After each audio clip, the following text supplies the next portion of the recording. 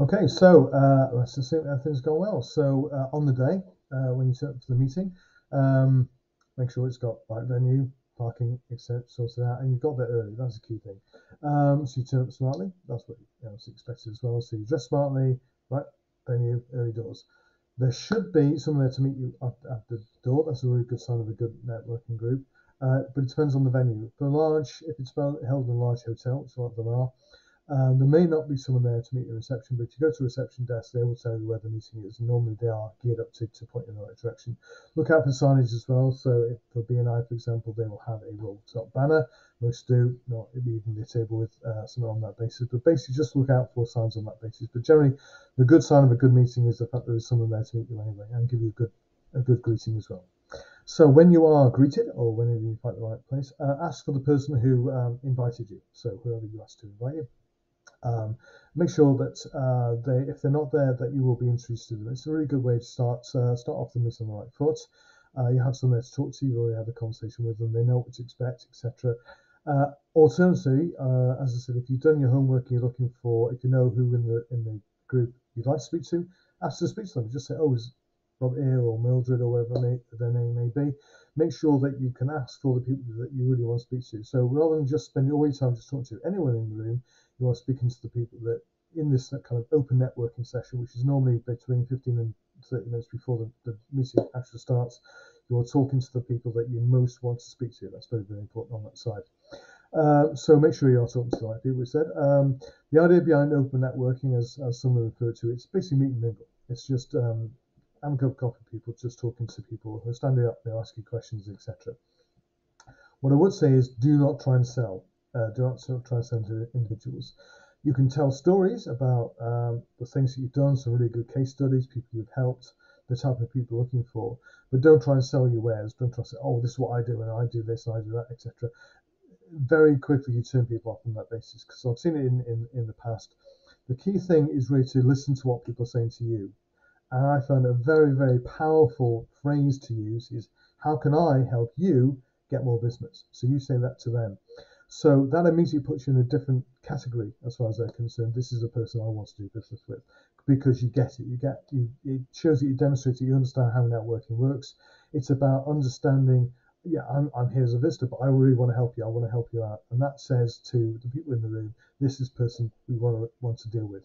It's a very, very powerful tool if you use it. Now, clearly, if someone says that to you first off, by all means respond. This is what I'm looking to do. This is the kind of people I'd like to speak to. But try and reflect it back as soon as you can. But how, that's good for me, but how can I help you? How can we work together? What can I do for you to help you?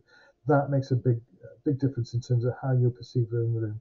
But do not try to sell your wares. Bear in mind, you're not looking probably to sell what you do to the people in the room. You're looking to educate them to go and find the people that you want to speak to.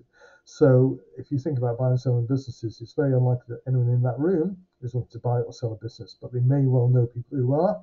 That's what you're after. That's what the people are trying to get to. So there's no point trying to sell to that room. What you want to do is get to the idea whereby they understand who you want to speak to, but clearly you demonstrate to them that you want to help them as well. Very, very strong on that side. Just think about the image you want to create within the room as well. You want to be seen in a positive light. So, as I said, dress smartly does help, but also be polite, be friendly, smile, be helpful. Try, offer to get other people a cup of coffee rather than just being waited on by other people. Um, just say please, thank you. It's standard stuff. Yeah, how you'd expect to behave anyway. But these things are noticed. Somebody who's quite arrogant and full of themselves, etc. People do not usually want to get along with those people. People are friendly and helpful and polite. People do want to get on with them. So it's very important that you go in with that right kind of attitude, etc. Now, during the meeting, there will be the standard format is usually something along these lines, but we'll see how it goes.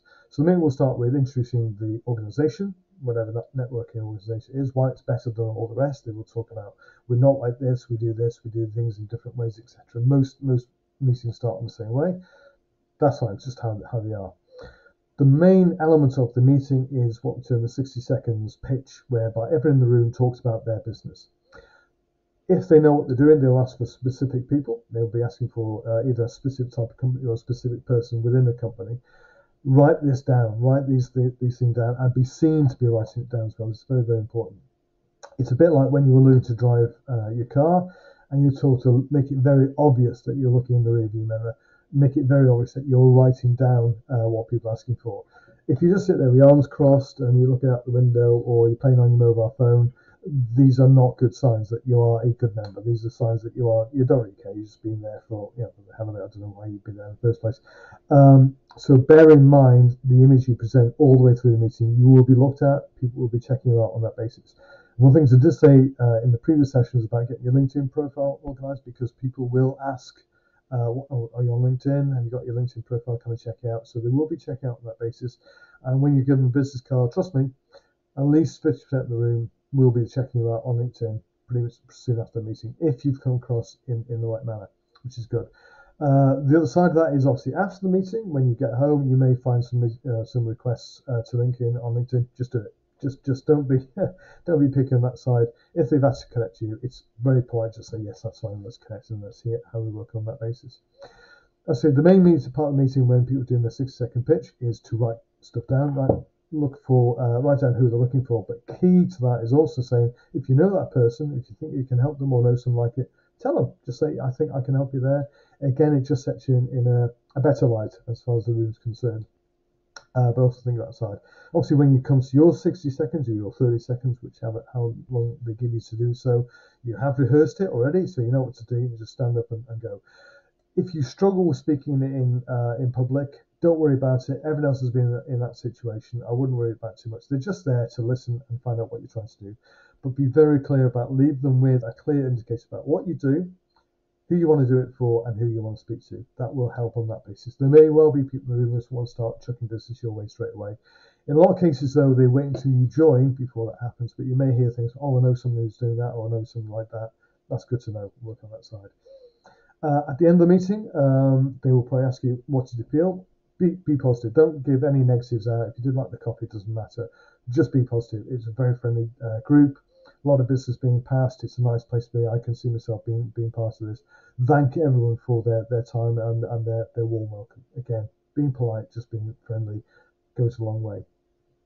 You may be taken aside to talk about joining. I think the standard element where would be, listen, this is my first meeting. I'd rather come back another time and find out a bit more about it. Ask a few questions and have your questions prepared should you want to. Have an indication of what you think membership is going to cost you, and they should tell you what the overall cost is. There should be the additional cost of the weekly venue meeting costs, etc., all in there. We'll come on to that in a second. But basically, do not commit to anything unless you feel, yes, this is really the place for me. I really want to be part of this. Give it another go first. Don't jump into anything. There are plenty of other groups out there, and I would say shop around first. Try 3 or 4 different groups, 3 or 4 different venues, 3 or 4 different times as well.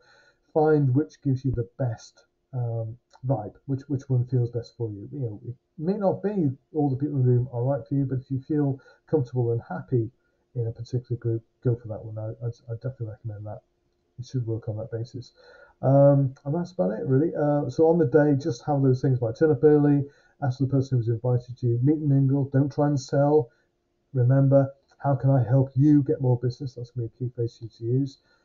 Be polite, be friendly, helpful, smiling, and write stuff down. Be seen to be writing stuff down during the meeting. It's a really good positive view to have. And that should be it on the day. See how you go. If you can help people out with referrals, etc., do so, but don't feel you have to do that on that basis. But make sure everyone remembers you. Make sure you have something memorable for them to remember you by. And if you are invited back, that means you've scored on that basis and done a good job. So that's it for the meeting.